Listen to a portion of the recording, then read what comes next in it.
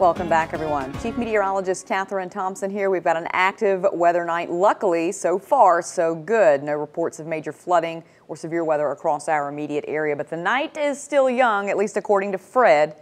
The storm is slowly making its way through the Appalachian Mountains as we speak. We can see the rain on our pipe stem camera there. Actually, that's our Princeton camera, excuse me. Temperatures right now in the 60s and 70s. We're not going to move much with temperatures overnight. That cloud cover will block any heat trying to escape into the open atmosphere and really keep us steady when it comes to the temperatures. We're really going to be in the 60s, low 70s for most of the evening. We've got a lot of this warm, moist air just continuing to move in. This is, again, what's left of what was Tropical Storm Fred, now just a remnant area of low pressure or a tropical depression.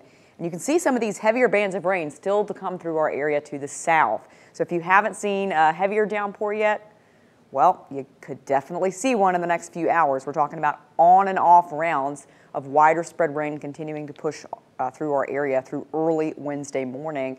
And some of these rainfall rates have been very impressive. I've been watching this particular line that's had severe cells embedded in it moving through parts of North Carolina. At times, those rainfall rates are 2 to 4 inches an hour, if not greater than that.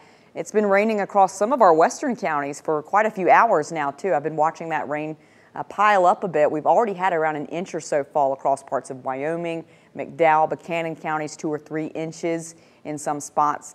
So that could get worse. That could start to make your creeks, streams, poor drainage areas start to get some high water. So that's something we're going to be watching because we're not done with the rain yet. Again, we've got more to fall on top of what we've seen already, and more of us will get more rain overnight. So again, if you haven't seen much yet, chances are you'll get more rain in the coming hours. Fred, eventually, this storm will move off to the northeast. By tomorrow afternoon, it's north of here. So the rain should lighten up by tomorrow afternoon, but at least through early tomorrow morning before sunrise, we're concerned about the potential for these heavy downpours and flash flooding. A flash flood watch is in effect for the entire WVVA viewing area. The National Weather Service updated that a few hours ago. This will run until tomorrow at noon. We also still have a tornado watch out for parts of our area. This is Wythe County mainly.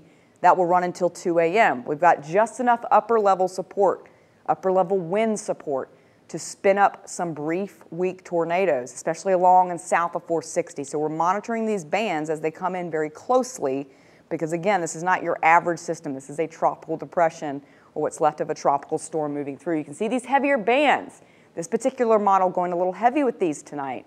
Again, through 2, 3, 4 o'clock in the morning, they're finally out of here as the sun's coming up, and we get lighter again during the afternoon. So this is not going to be a prolonged event, but tonight through early tomorrow, we're worried about rain, flooding issues, gusty winds that could be in there. Some of these storms could still pack 40, 50 mile per hour gust, at least in spots. And again, that isolated tornado threat cannot be ruled out. With the wet ground, it won't take a tornado. You can get 25, 30 mile per hour winds to take down a few trees. So isolated power loss is going to be a concern overnight tonight and at least into early tomorrow. And then again, by tomorrow afternoon, we start to calm down. But have a way to receive those severe weather alerts overnight tonight. And if you've got to be out on the roads late tonight or early tomorrow morning, you have to slow down. Make sure your wipers are in good order.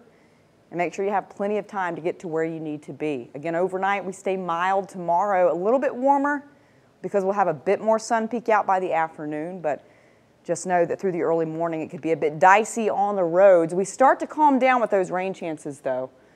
Just some pop-up showers and storms late week through the weekend. Next week, looking more typical summertime weather. Hey, stick with us. We'll be right back with sports right after this break. Don't go away.